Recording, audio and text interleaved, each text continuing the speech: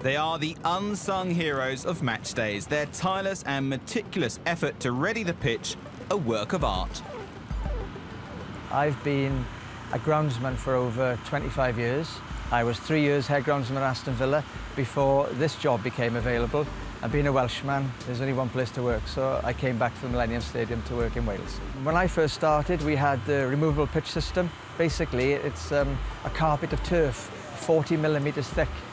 And when these rugby players are scrummaging on it, it had the tendency to rip up if you weren't lucky, really.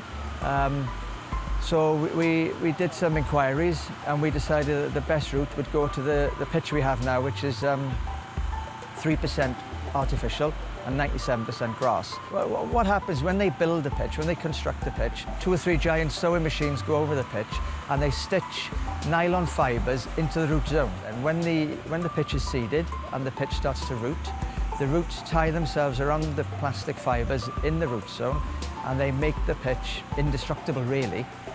You couldn't dig a hole in our pitch if you tried with a shovel or a spade. The grass in this stadium will not grow without artificial lights. After a game, when we've got 3 or 4 day gap between the next game, all the lights will come onto the pitch within an hour of the final whistle.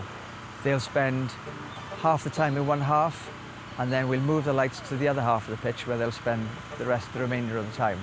They'll get removed the day before a game. During the Rugby World Cup here, we have 3 double headers. We'll have games Saturday, games Sunday. So on Friday, all 4 teams will come in for what they call a captain's run. They get 2 hours each, of which 90 minutes is on the pitch. Friday evening, we have to repair the pitch, mow it, knock all the scratches back together, and prepare it for the game on Saturday. And then Saturday, it follows on again. Then we will come on at the end of the game. We'll mow it, and what basically you're doing is hoovering any loose debris that's come off the surface, any little bits and pieces. It'll be hoovered, it'll be divoted, and on match day morning, it'll be mowed again and marked out again. So it's an ongoing process, really. We have basically 2 different types of mowers. We have a little Hoover mower, a Honda mower. After the game, it takes 6 people an hour and a half to Honda a pitch. If you're going to do it on your own, it's a 12-mile walk.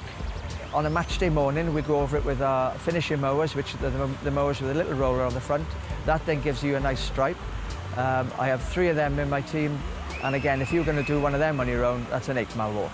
Underneath this surface, there's, I think, 12 miles of undersoil heating. There's, as I say, state-of-the-art irrigation system. What we do here at the Millennium Stadium, we harvest the rainwater.